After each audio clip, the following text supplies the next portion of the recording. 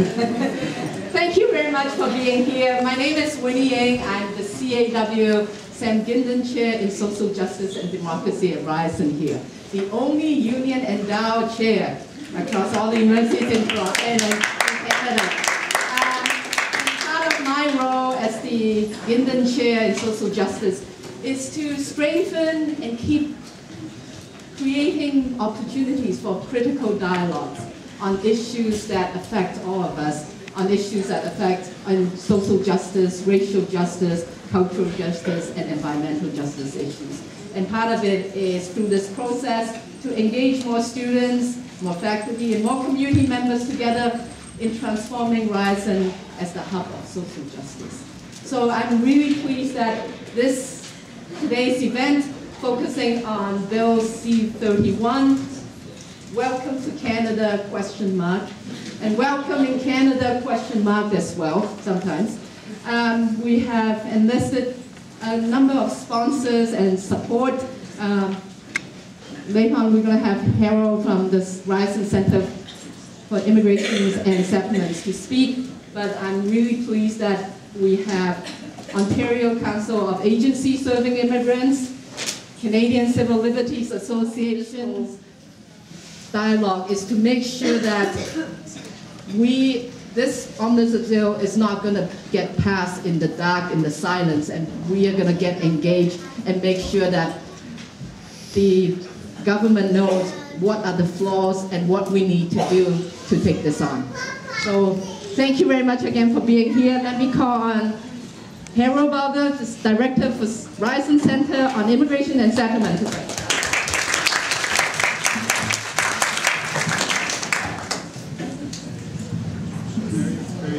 Very pleased that Winnie invited our center, the Ryerson Center for Immigration and Settlement, to co-organize this event. RCIS is a relatively new research center, and I think the recent developments are giving us an opportunity to define ourselves and to create an identity for ourselves by focusing on activities or focusing our activities where they're really needed, like organizing and co-organizing, helping organize events like these. Our mandate includes linking theory and practice, addressing issues of social justice or injustice, connecting the experience of immigrants in Toronto with wider political and economic contexts, including national policies and politics.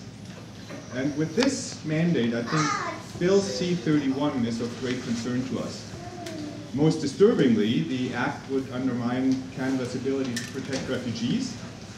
But I also think that the bill raises important questions about the general direction of Canada's immigration and refugee policy.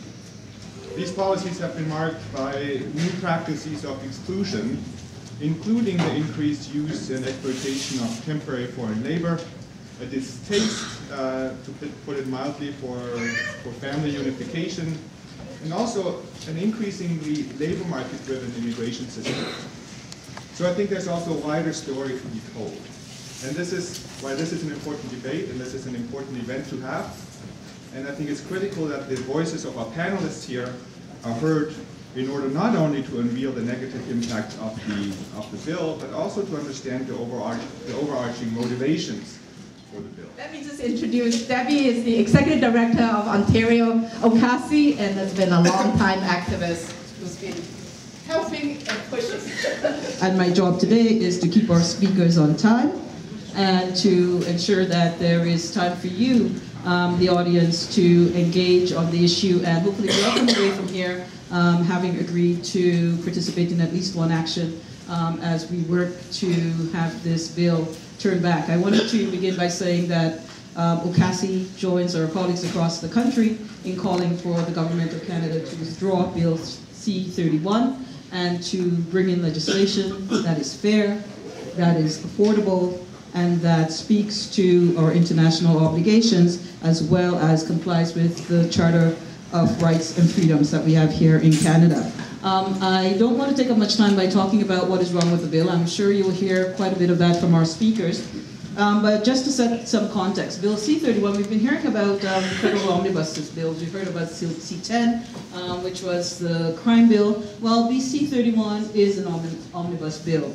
The bill will amend current Immigration and Refugee Protection Act of 2001, what we usually call IRPA. It will amend the current Department of Citizenship and Immigration Act of 1994. It will also amend the legislation, Bill C-11, known as the Balanced Refugee Reform Act. And many of you may have been also engaged in the many debates we had in 2010 and 2011 around Bill C-11 and trying to have some of the more draconian measures withdrawn from the bill.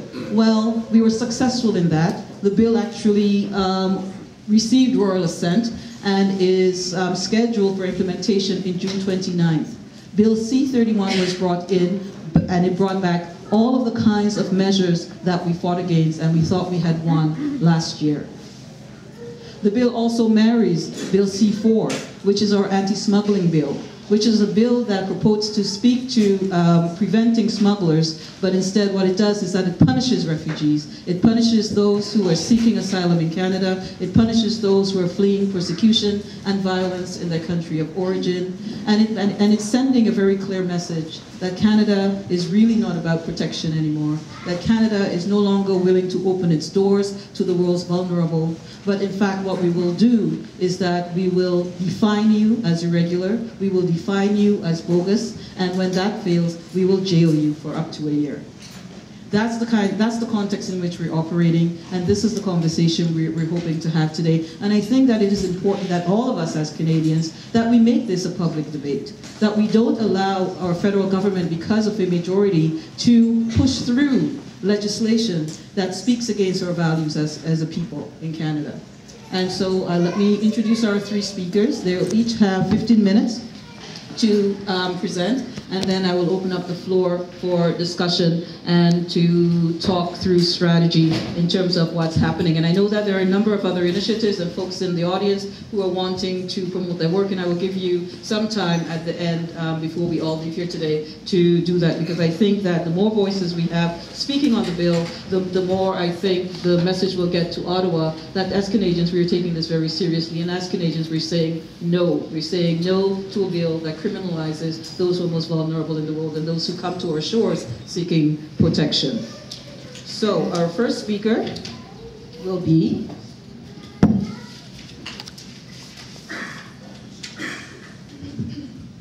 Nathalie de Rosiers, and I won't read Nathalie's very impressive bio, but Nathalie has been General Counsel of the Canadian Civil Liberties Association since 2009. She was previously Dean of the Faculty of Law, Civil Law Section of the University of Ottawa for 4 years, from 2004 to 2008, and President of the Law Commission of Canada from 2000 to 2004. Please welcome Nathalie de Rosiers.